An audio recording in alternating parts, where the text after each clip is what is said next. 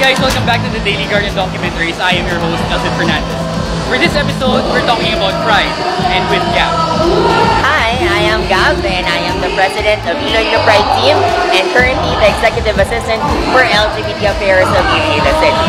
So tell us about what's happening today. What is this? This is the 4th Pride March of Iloilo City, celebrating diversity and love in the city of love.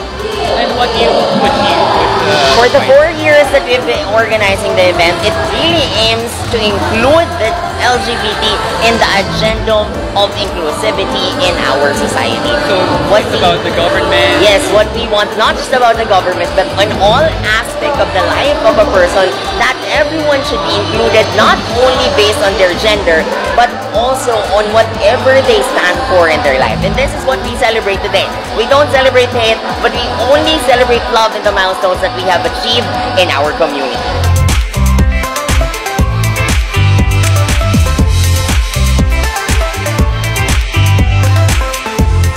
Amongst diversity, there will always be unity amongst colors.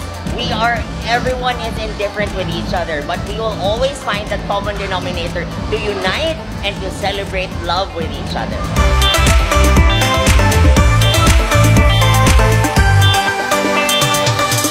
It's important to be here for the Pride March, to acknowledge and support the efforts of the Iloilo City and Province advocates and allies. Kasi dahil sa mga Pride March nila nagkaroon ng mga anti-discrimination ordinances, and these ADOs really give even greater support for the passage of the social equality bill at the national level.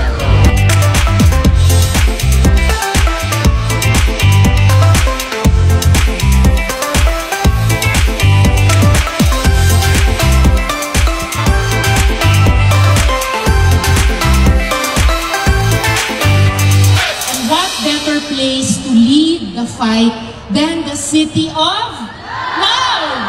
Gamitin din natin ang Iloilo province, the province of love.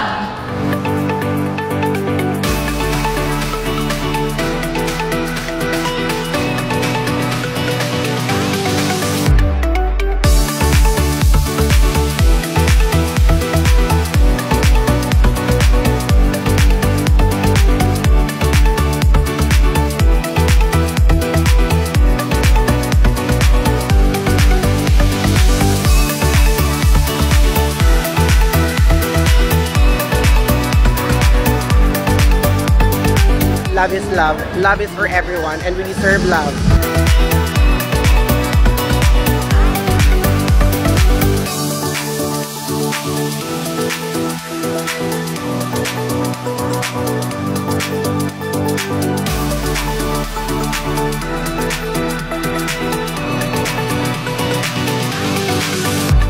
that was the Iloilo Pride March. As you can see, there are so many LGBT people, not just from standpoint of what their gender is, but who they are as people.